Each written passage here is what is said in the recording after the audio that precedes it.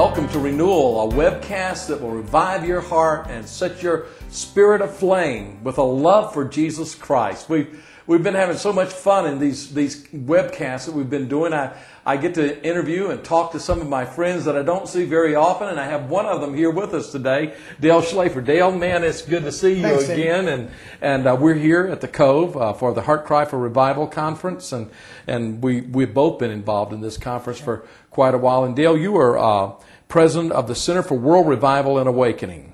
And why don't you, first of all, give us a little of your background, who you are, and why you have a heart, why you're here at this conference, and why you have this organization for revival. Tell us a little bit about that. Well, I was a pastor for 28 years, and in 1994, I was part of the Promise Keepers early movement, and Coach McCartney at that point said, Dale, would you come and lead the pastors conference, which we did in Atlanta, where we had 42,000 pastors.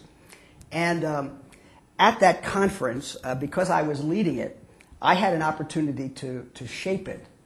And my heart, in the shaping of that conference, all of God's sort of background and preparation about the issue of revival came together in that conference. We built the whole conference around the issue of revival. And I recognized, probably for the first time, that this was a driving force in my life. Then I started looking back at my preaching, my heart in the church, and I recognized that I was always after revival.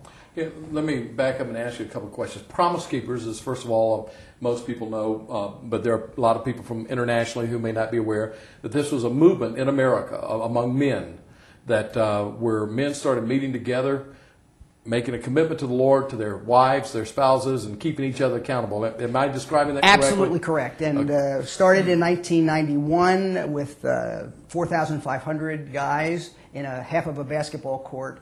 And by 1998, we had 1.3 million men show up on the mall in Washington, D.C., for a sacred assembly, which was part of revival. Which can only really be described as a move of God's Spirit. Absolutely. I don't know of an organization that is great enough to put something like that together, make it happen in that few years, to go from point A to point B, and with an incredible... Randy Phillips used to say, he was our president, he said, nobody's this good. That's right. That's right. And what we need. Now, the reason I ask you about Promise Keepers, do you believe, and you also said something about the Pastors Conference, which you had responsibility for. Is there something with men, is there something with pastors that you have a special burden about, or you feel that God's wanting to do, or I mean, that seems to be your niche? Tell me about that. It is my niche, and it sort of came as it developed. It just sort of happened. I first of all recognized the importance of men, and in fact, as I look back, I really built my ministry around men. I didn't know there was a men's ministry. I just knew that men, if you get the man, you get the whole family. And so I went after men.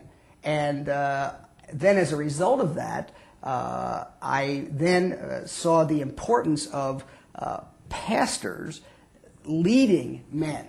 And that was then how I got hooked up with Promise Keepers, because Coach McCartney had this vision for reaching men, and I had a heart to reach pastors, and so we put those two together, and hoping that the pastors would take the lead to lead their men to become godly, revived men who would then see the lost come to know Christ and then see this transformation of the society. You know, in my own life and ministry, I'm an evangelist. I call myself a revivalist evangelist, because I believe that evangelism is best done when the church is revived. Amen. But my first 10 years, I was a youth evangelist.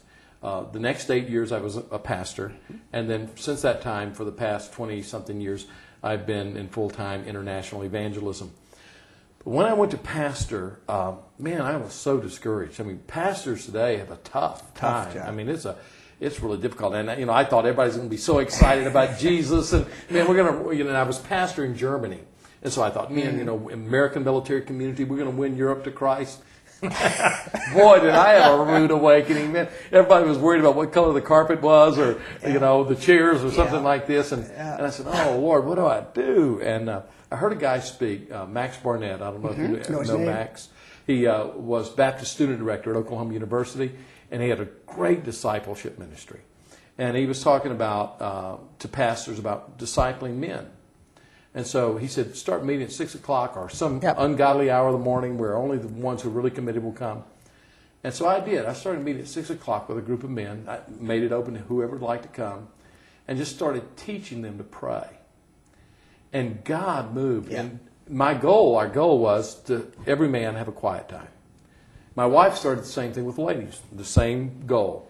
And as people began to pray and see God, God began to do a work in their lives, and our church grew immensely, not by some great church growth plan, but by people, they were walking with God, and out of the overflow of their lives, they started sharing Christ. Yeah, and I think, isn't that exactly what happens in revival? I mean, I often say that I use an illustration about revival with a sponge. And I take a normal sponge, it's just dry, and I'll hold it up and say, well, now tell me about this sponge. And people will yell out, well, it's dry, it's hard, and so forth. I say, now if I put a little water on it, does it help? No. But if I put it in this bucket of water and I let it sit there, and I have one that's been in there, I say, what happens? And I said, my favorite definition of revival is one that Duncan Campbell used, of people saturated with God. Mm-hmm. So as the sponge is in here, what's happening? Oh, it's getting saturated. And I pull it up, and of course the water runs out. I say, that's what happens in revival. We just leak Jesus. Everywhere we go, we leak Jesus. And you don't have to say, go share your faith. Why? Because I'm just leaking Jesus, whether I'm in the army barracks or I'm in the office or I'm with the kids at school. Yeah. And and we really did. I look back on it. Normally revival, you look back on the show, hey, that was revival. While you're in it, you don't know. You're just saying, oh, God, we need you. But, I look back on that, and I see that was a time of revival in our church. I had an evangelist friend come over and preach, he's gone on to be with the Lord now, but he preached all over America. And I asked him, I said, well, what's our church like? Here we are an American military community in Germany. What's it like compared to other churches in America? And he said something interesting to me. He said, after the service is over, normally in America, the women are all coming to me asking me questions about my message. He said, here, it's the men coming to me, asking me questions about my message.